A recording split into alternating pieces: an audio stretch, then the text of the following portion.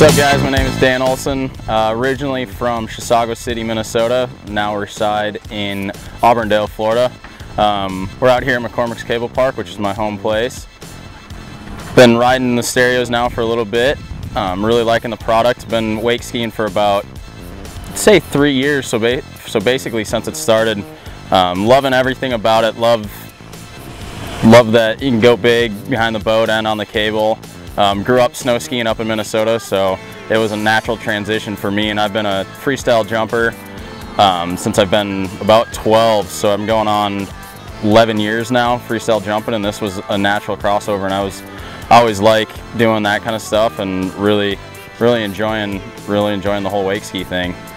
I'm on the Stereo team now, really pumped on these guys, really excited about what the progression is going to hold for us and where we're going to push the sport. These guys are the leader of the pack right now.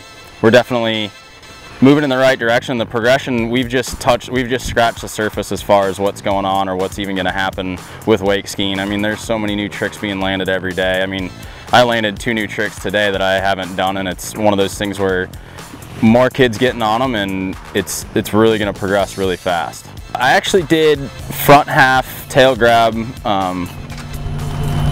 which I've never really done before, and then I learned glides the other way, so that was something new for me, and just different rail variations that I haven't done before has been really fun, and just trying to get more technical on the rails and doing the transfer for the first time, which was a nice thing. Again, Stereo's great company, really trying to push the sport, and really I'm pumped to be on the team.